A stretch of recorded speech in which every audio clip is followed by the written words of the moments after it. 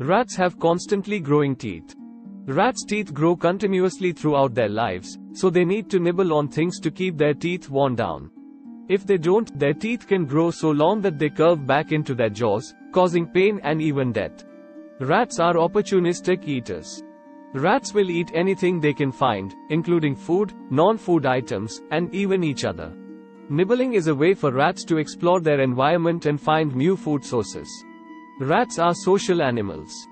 Nibbling is a way for rats to groom each other and show affection. It can also be a way for rats to assert dominance or to communicate with each other. In addition to these reasons, rats may also nibble if they are bored, stressed, or anxious. If you notice your rat nibbling excessively, it is important to try to identify the cause and address it accordingly.